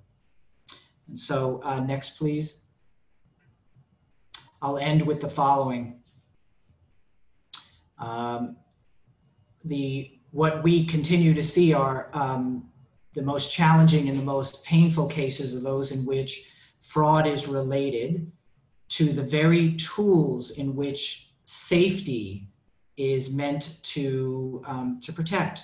So things like masks that are so mission critical, both within our healthcare sector and our partners there, but throughout our society as individuals are walking around with the masks, and they're walking around often with masks that are not secure, not safe, because they've come into the marketplace. I'll end on this comment.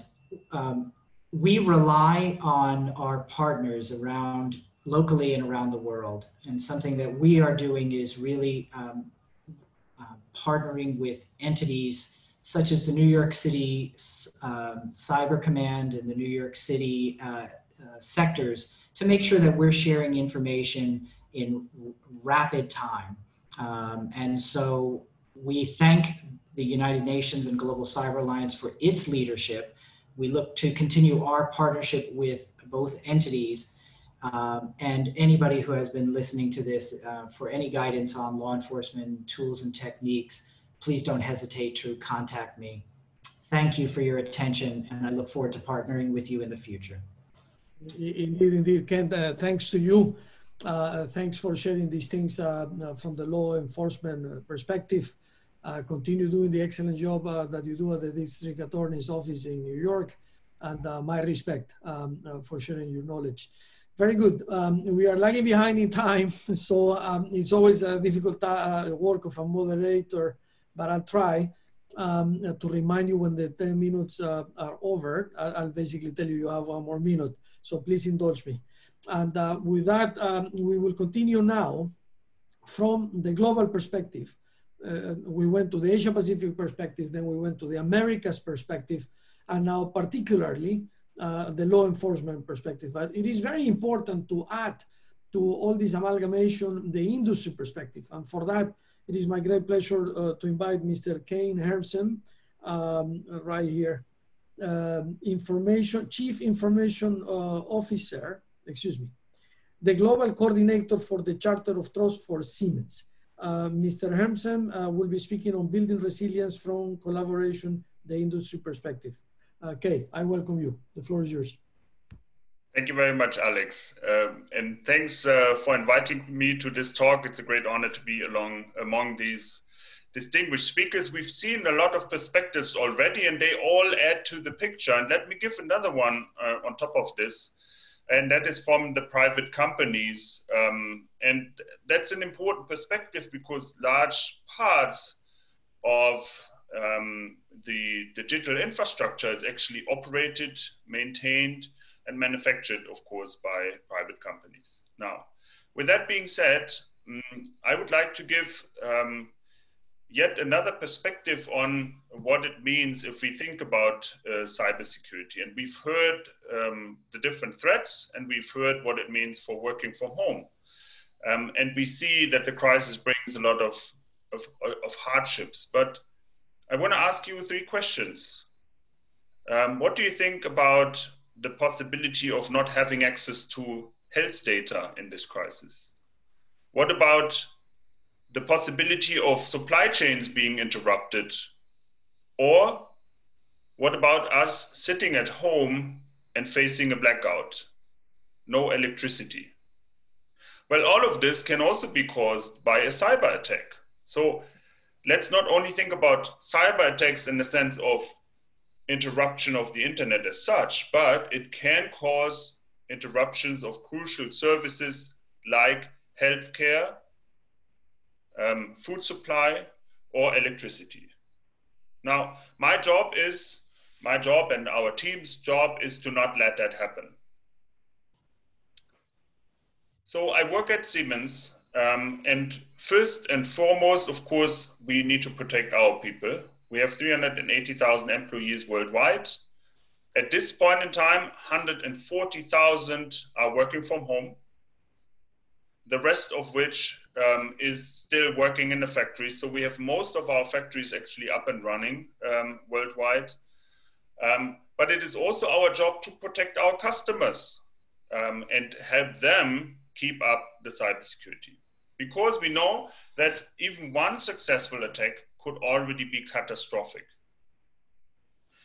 The way we do this is through using the help of our experts that are sitting in our various offices and factories worldwide. Now, what is interesting to cybersecurity, please go to the next slide, is that while digital technologies are omnipresent, so is the need for cybersecurity. So we need to be cyber secure if we think about our information technology. We need to be cyber secure when we think about our operational technology. And here we're talking, for example, about factories and power plants. And we need to be cyber secure when we talk about the Internet of Things, which is growing rapidly. Now, the interesting part is also that cybersecurity needs to be there in all sectors, virtually all sectors. There is no industry which doesn't have to be concerned about cybersecurity, be it the critical infrastructures, be it factories, be it smart homes, be it healthcare. We need to have cybersecurity in all of these sectors. So you see it's really transcending, let's say, the economy and the economic ecosystem. And that's why we believe it needs collaboration. We think and we really believe that cybersecurity is not possible without these different actors collaborating. Next slide, please. And that's why we came to realize that if we need to collaborate on cybersecurity, let's think about ways to do that. And that's how we came to form the Charter of Trust with a couple of other organizations. Next slide, please. Now, in that Charter of Trust, which really is a group and an initiative formed by different global companies, we always had the ambition of representing the different industries that I have just been talking about, also representing the different technologies that comprise the digital ecosystem. And we gave ourselves a program that we call the 10 Principles, which we believe actually during the crisis, or given the COVID-19 crisis, are probably more relevant than ever. And these 10 principles also form the program in which we now work together on concrete solutions. So one by one, we're now tackling these principles and are working on solutions that we are implementing among the partners. So in the companies that comprise this initiative, we're also implementing the solutions with the ambition of leading by example. Next slide, please.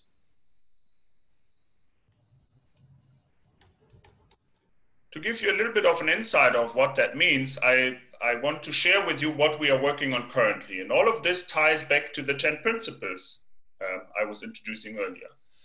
One fundamental core that I introduced was that cybersecurity rests on different shoulders along the supply chain. So we are working on concrete solutions on how to enable security along the supply chain. It is important to notice that virtually no company is producing all the products, solutions, or services with 100% value add on their own. They always have to rely on suppliers. Now, the suppliers need to live up to a certain level of cybersecurity. Otherwise, the product that you're manufacturing or the service that you're offering cannot be cyber secure if not all players along the supply chain are doing their share. So what we've developed is, we call them baseline cybersecurity requirements for partners in the supply chain.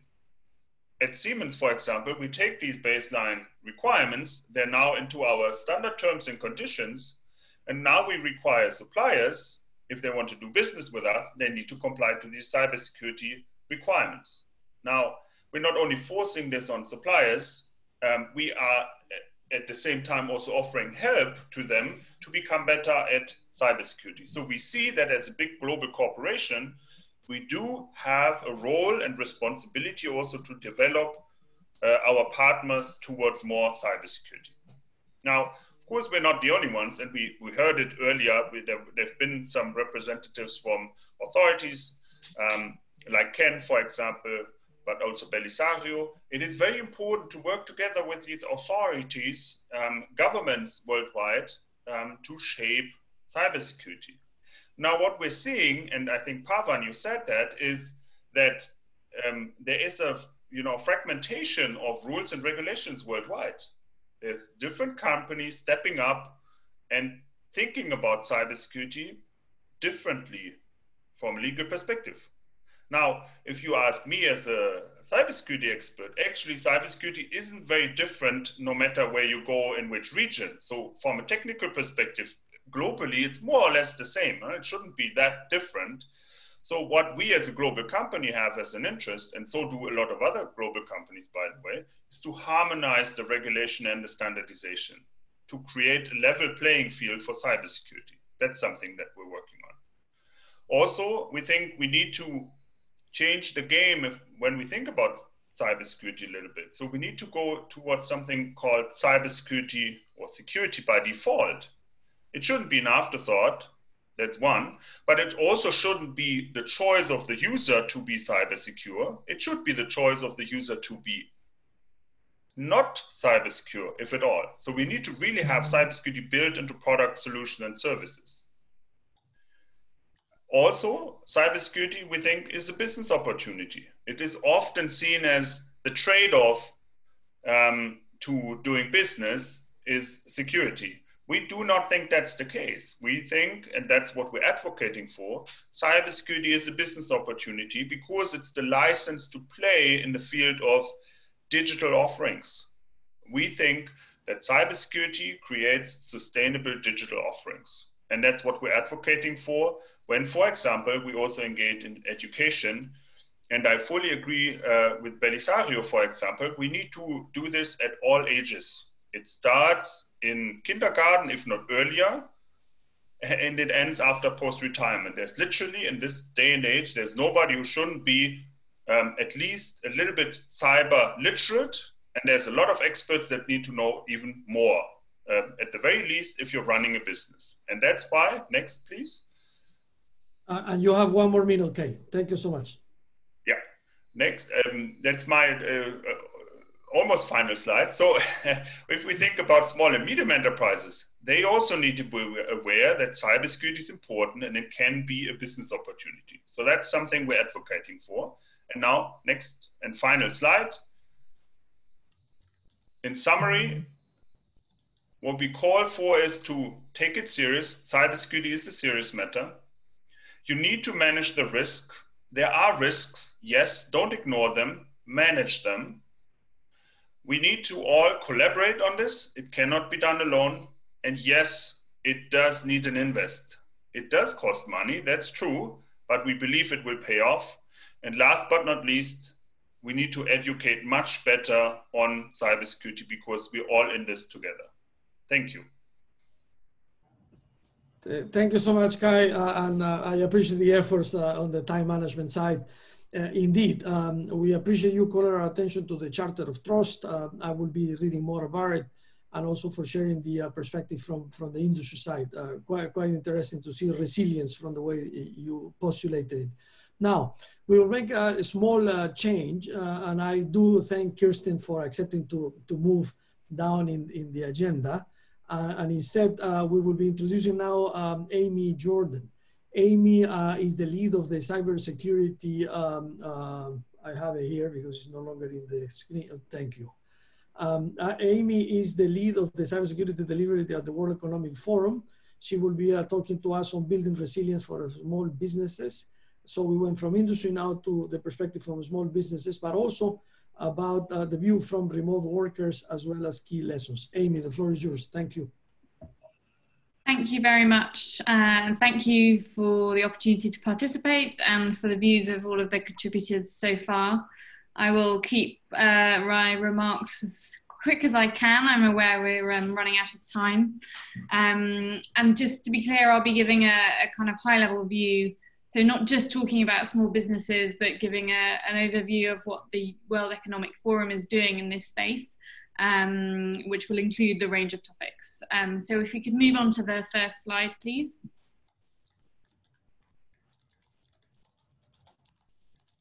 And the next one, please.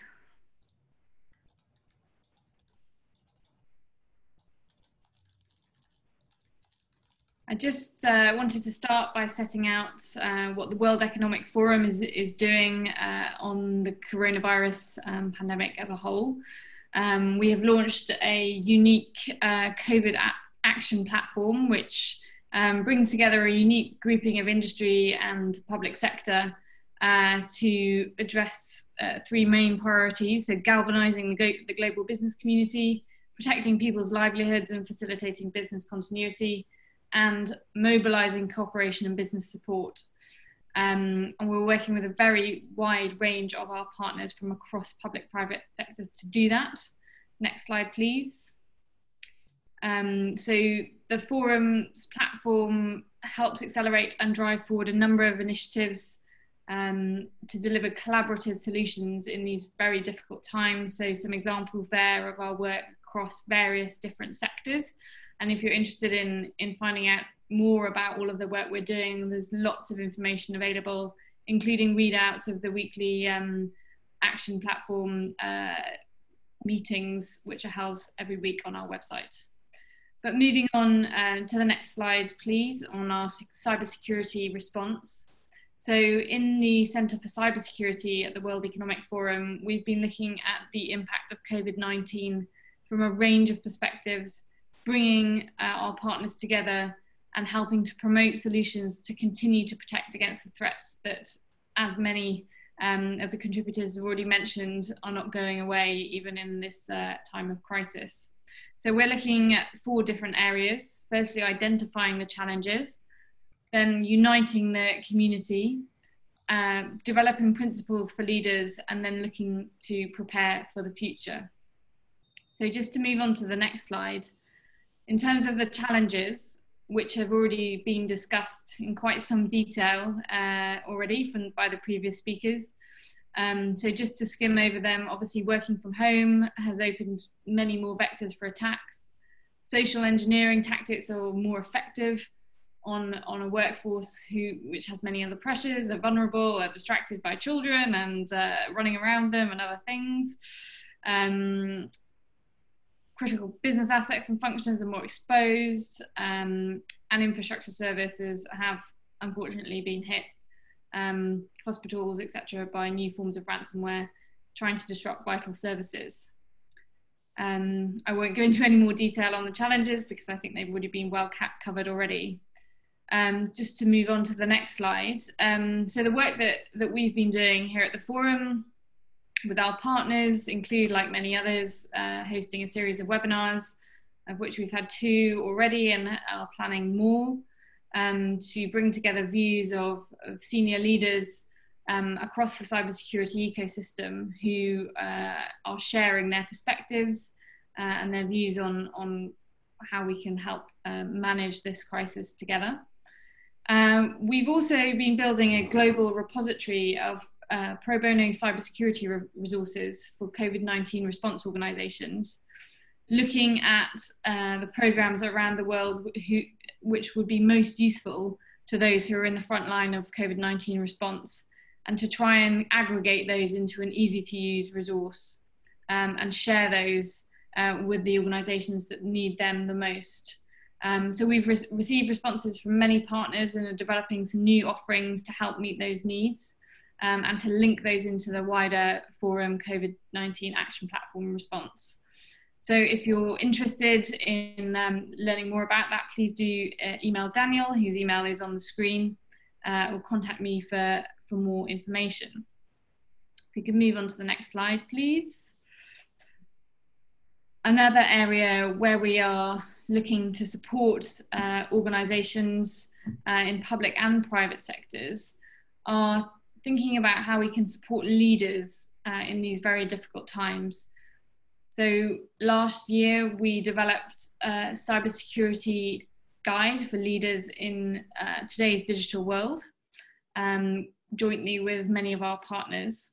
But we found that the pace of change in the ways of working as a result of the current crisis has led us to look again at new challenges and that are facing leaders in particular, and how we could think about how we can work with our partners to help address those challenges. So we're building some principles for leadership, including the ones on the screen there. So fostering a culture of cyber resilience, strengthening collaboration across the ecosystem, protecting critical assets, and balancing risk-informed decisions to ensure operational continuity for the crisis and beyond it. And working with our partners to capture strategic insights, leadership messages, and practical guidance, which will be turning into a short publication designed for CISOs and risk officers across the world, which we will hopefully be publishing shortly. So keep your eyes out for that. Next slide, please. So we're also hoping to look to what the future can bring and how we can help make sure our partners are prepared for the new norm and a kind of different shaped future, which I think we will be left with after the crisis is over. So many elements there. Remote working brings an increased focus on secure collaboration, but on the same time, as we are already seeing, a change in modus operandi from cybercrime groups. A new focus on business continuity, planning and resilience, which might come out of this crisis, is a good thing in terms of more built-in security solutions, but might also mean that businesses face increased regulation, for example. We're already seeing the economic impact of the virus, and whilst this might lead to efficiencies and increased automation, which will be good if it's done well, it's also a risk that key skills will be lost, and security, especially cybersecurity, might be seen as a additional extra which people can do without. We're also thinking about the potential impact on the cybersecurity market, risk of consolidation, and the impact on startups and the innovation landscape. So we will be watching all of this carefully over the months ahead and invite you to contact us and get involved with our work if you're interested in any of the topics we've already mentioned. And with that, thank you for the opportunity to participate, and I will leave the floor to the remaining speakers. Thank you. Thank you, Amy. That was quite efficient, and thank you for helping with the time management. And very relevant indeed. The World Economic Forum is always a referent for us at the United Nations, and I think for everyone that thinks of leadership and how to move forward. Thank you for shedding some light there and for giving us these resources. Very good. So last but not least, and again, thanking her for her flexibility, let me now introduce Ms. Kirsten Todd, the Managing Director of the Cyber Readiness Institute, who will be talking to us on the vulnerabilities of small businesses and remote workers and online students. So I thank Kirsten for the effort that she's going to make. The floor is yours. Thanks very much, Alex, and thanks very much to the United Nations Institute for Training and Research and to the Global Cyber Alliance for sponsoring and hosting this effective and thoughtful conversation. The advantage to being toward the end is a lot of the great points have been made, so I will be efficient and hopefully trying to offer some new ones. And I've also seen some of the Q&A, so I will look to integrate some of those questions into the presentation. If I could do next slide, please. So the Cyber Readiness Institute is a nonprofit effort that was convened following President Obama's Independent Commission on Enhancing National Cybersecurity. And the objective here was to convene senior leaders of global companies to come together and share their resources and best practices to create free content and tools for small businesses. So Amy, I'll be following up with you and your team on these pro bono resources, because the objective here obviously is that small businesses, individuals, local and state governments don't have the resources to invest in technology and other elements of security for cyber. But when we look at cybersecurity, and this is so relevant right now for the pandemic, it's really about human behavior.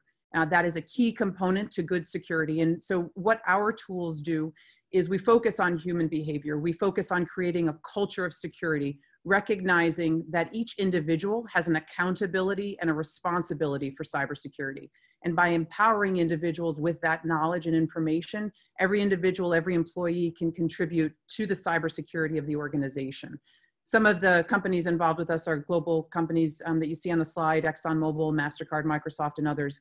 Again, the idea is being able to support the small businesses and global value chains. Next slide, please.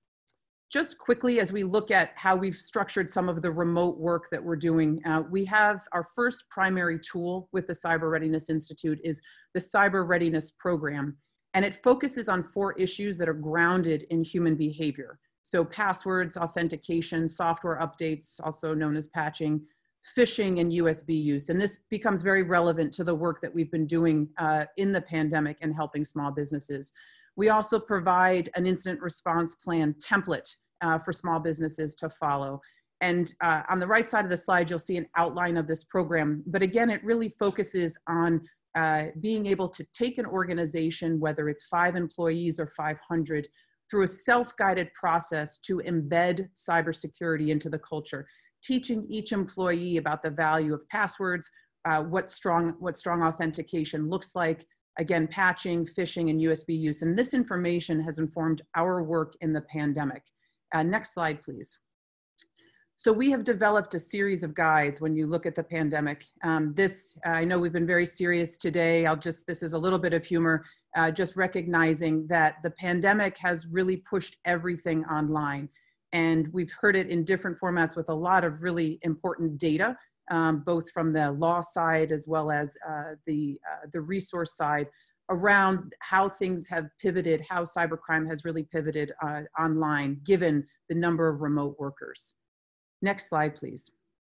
So one of the things the Cyber Readiness Institute has done, if you log on to our website, which is also becyberready.com, we've created a series of guides for the pandemic. The guides are focusing on securing a remote workforce, a ransomware playbook, going to the cloud. We're about to publish one on a culture of security and data protection. And so these are some of the points that we've made today, but obviously in the pandemic, what is fascinating from a data perspective is that we have put just about every business online. So you think about the increase in remote working, the increase in capability. A large global company was talking to us about how their VPN went down because part of when they were looking at some of the virtual personal networks, they were critical components of this and what they were working on with their employees. The bandwidth issue is one that we've never faced before. So while new technologies are enabling us all to work remotely, it also means that we've created a bigger threat landscape. And so it becomes more critical now than ever to be hyper vigilant about good cyber hygiene practices. And so I just want to review a few of the issues that we've covered in our guides. These are very much about how to help students, how to help small businesses, local and state governments, and individuals. And a lot of this is what you know, but what we're finding in our research and the work that we've done with the program, as well as the work that we've done in the research in the pandemic, is that these are the 80% foundation. These solutions help to create that strong foundation for every individual. So the first with passwords, we all know that the frontline defense for accessing critical data and application is how you access the data through authentication. So some of the key pieces that we're finding to resonate loudly with the audiences, again, small businesses, individuals, students, teachers, ensuring that your home router password is not easily guessed, not putting home address or personal names. And one of the basic elements to authentication is always enabling multi-factor authentication whenever possible. One of the elements and issues that has come up with a remote workforce has been the use of personal devices for professional reasons. And so obviously we encourage or discourage that use. But the other piece to this is also just remembering that if you're sharing a device to log out of your network with your business when either a child or somebody else is using the device. What's important to remember as we go through each of these is that to some of us who are in the space, it may sound very simple, but for those who have all gone remote and for people who have been in brick and mortar offices or who are not used to sharing these types of issues, these are the things that can help make a difference. The second piece is patching. We talk about this a lot for businesses just to be able to sign up for auto updates. But this is really important as a small business to remind your employees to have their operating systems set to automatically update. This is again one of those very basic things, but it's also something you can take as an individual into your home environment and to accept all the relevant security patches. One of the things that we're also talking to small businesses about, and really any business, is to be in touch with your workforce on a regular basis, whether it's weekly, whether it's daily, and remind them of these security processes and procedures that you can take. Because as we get into this environment, we're often prioritizing ease right now because of the dislocation over security. And so workforces need to be encouraged and need to be constantly educated on what these basic steps are.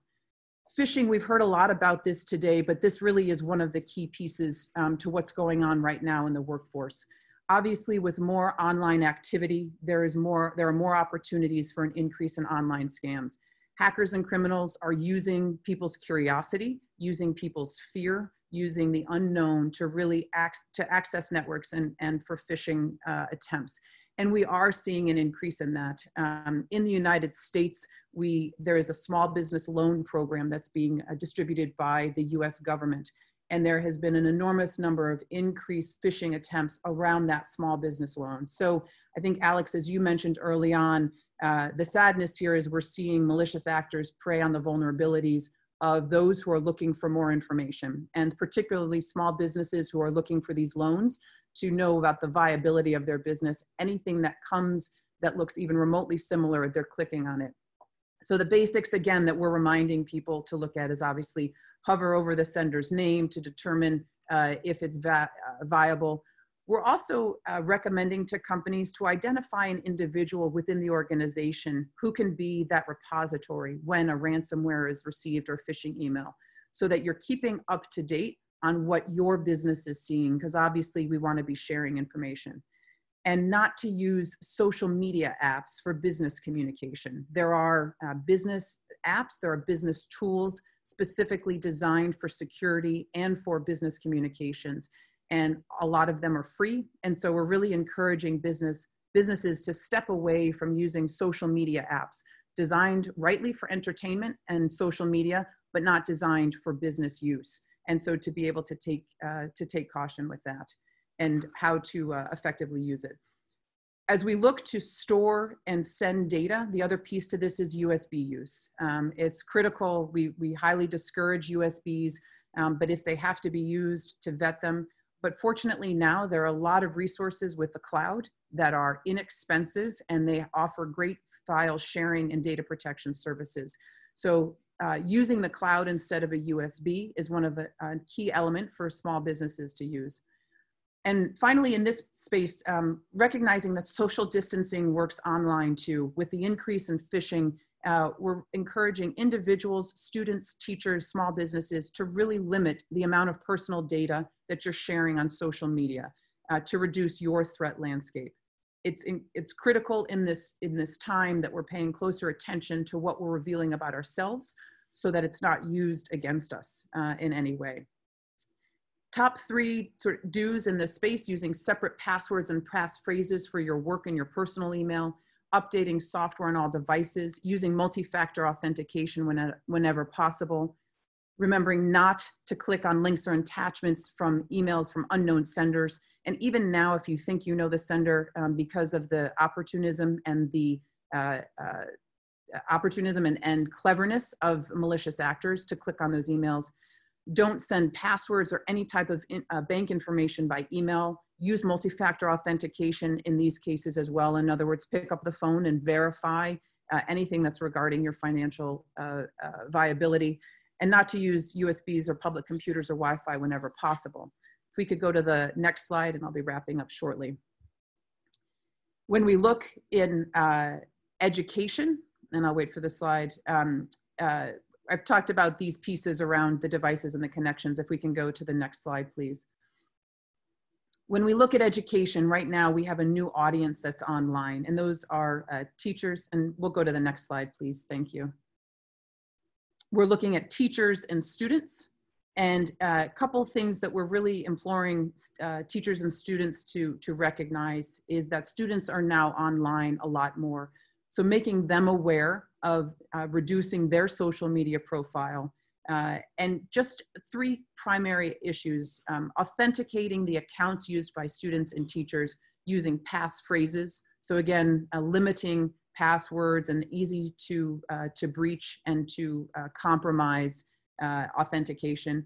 Beware of phishing attempts, and help your students verify that you're the sender of the email. So one of the things we're talking about is making a note in the subject line that is unique to a teacher so that students know that it's coming from them.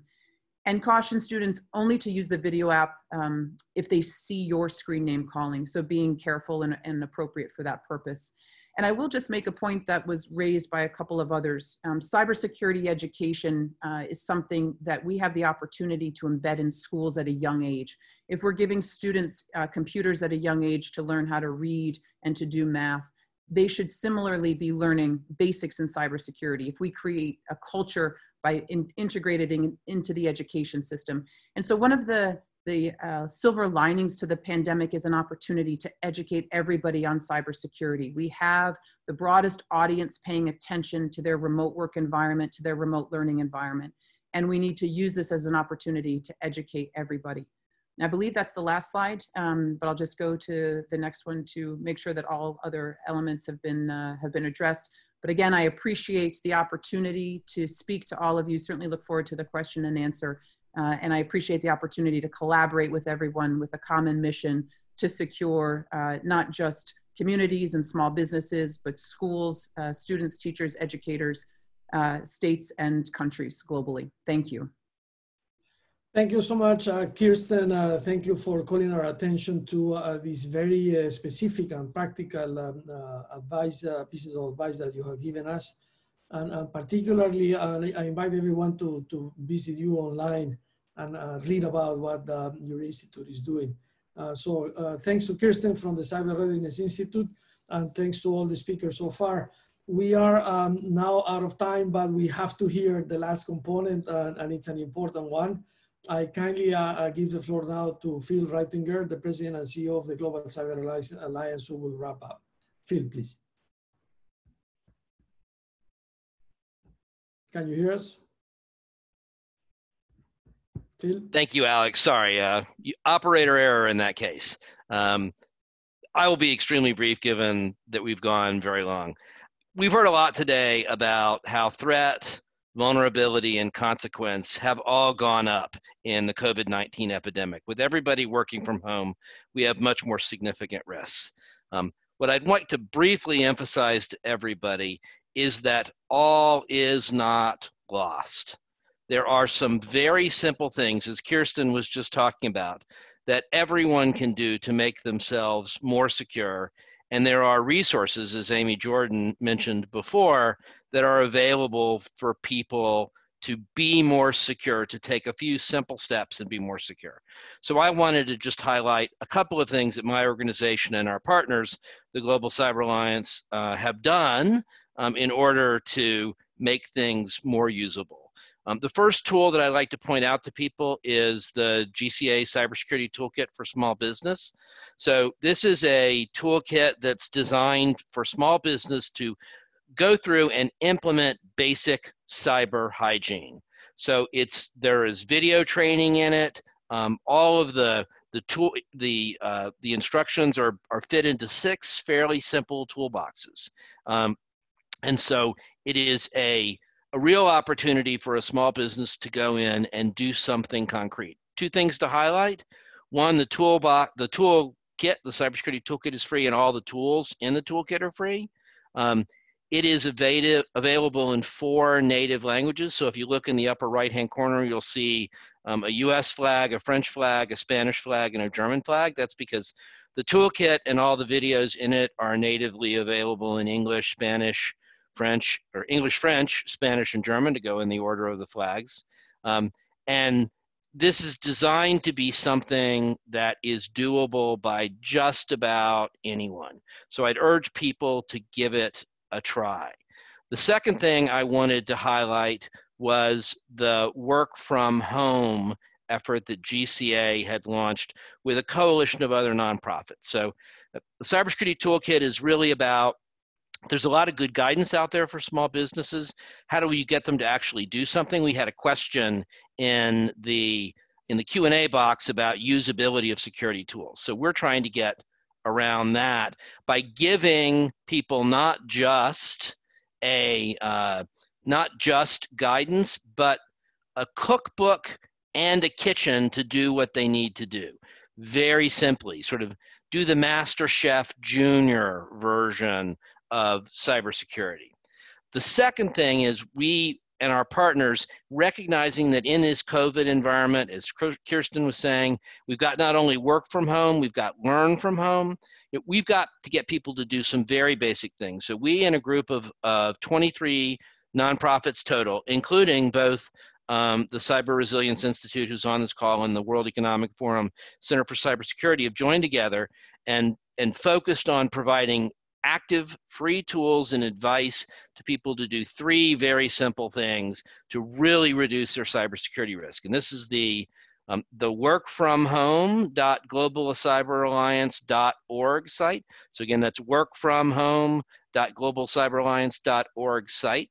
And you can see all of the partners there. The 3 things to do are, as Kirsten said, patch your systems, to use something other than just passwords, use multi-factor authentication.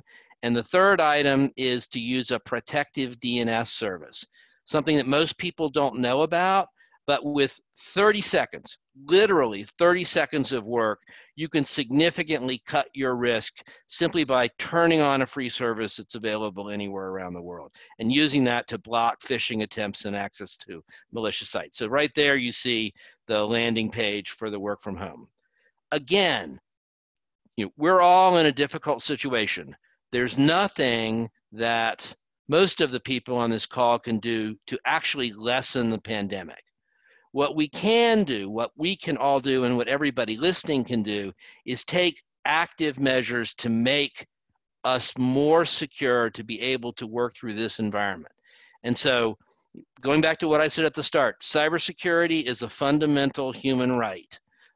We're all working to give you the mechanisms to be able to provide that human right to anyone around the world, no matter what ethnic group they're in, what country or region they live in, or what their economic status is. And so tools are available, use them, and we in the Global Cyber Alliance, the Cyber Resilience Institute, Siemens, UNITAR, the World Economic Forum, we're all there to help. We're all working together on this and give you real means, and of course, the District Attorney's Office to help protect you online. We're all working together to implement real means to protect people. So I thank everybody for listening.